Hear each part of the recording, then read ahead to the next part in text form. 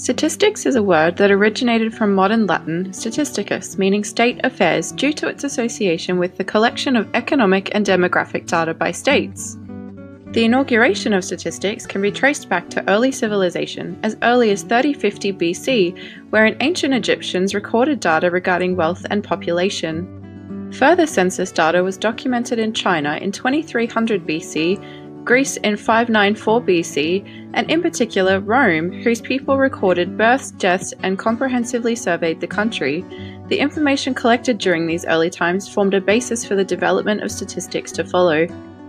The following timeline has been adapted from notable contributions and events found in Eves, A Very Brief History of Statistics, written in 2002, Laplace to Recent Times, written by Guruchun, 2016, and Hold, in 2003, A History of Probability and Statistics and Their Applications Before 1750. The beginnings of calculus of probability was undertaken by Italian mathematician Cardano in 1565, wherein he calculated the odds of winning in games of chance such as dice games and attempted to solve the problem of points. Almost 100 years later, this idea was taken up again through communications between Blaise Pascal and Pierre de Fermat concerning further developments in calculating games of chance. The year of 1654 was the official birth of probability theory.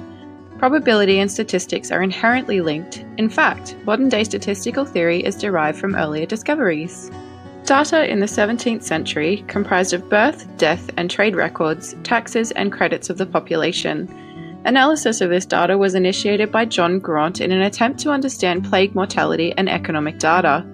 In 1662, Graunt provided the basis of 3 statistical investigations, which were political arithmetic, testing the stability of statistical rations, and the calculation of expectations of life and survivorship.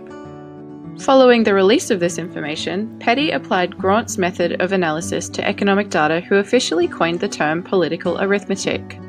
Nicolas Bernoulli later used this information to compare data relating to male births to estimate probability of outliers in relative data. Christian Huygens utilized Graunt's investigations to calculate the median and average lifespan and survivorship probability of a person at any given age in addition to his work on games of chance.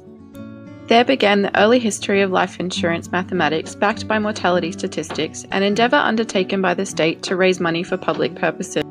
James Bernoulli, Montemort, Nicolas Bernoulli, and De Morve were notable contributors to the following decade, publishing some 4 textbooks in as many languages, which took a number of years to be studied in depth.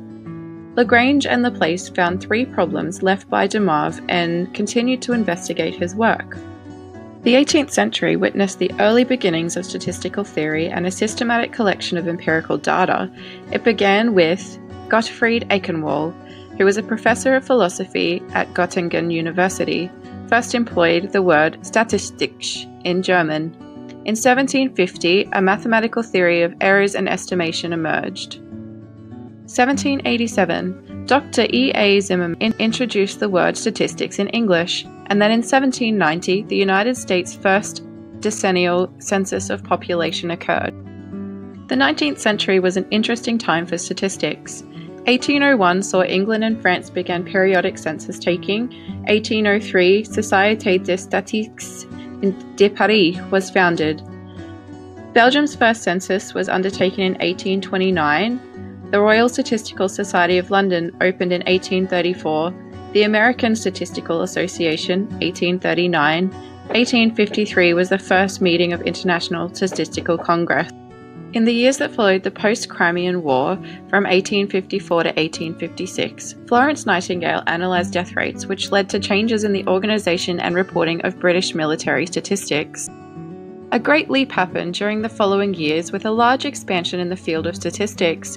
All civilized countries now make continuous records of births, deaths, marriages, and divorces. There is now detailed statistical information regarding production, foreign and domestic commerce, finance, public utilities, labour, agriculture, education, and immigration.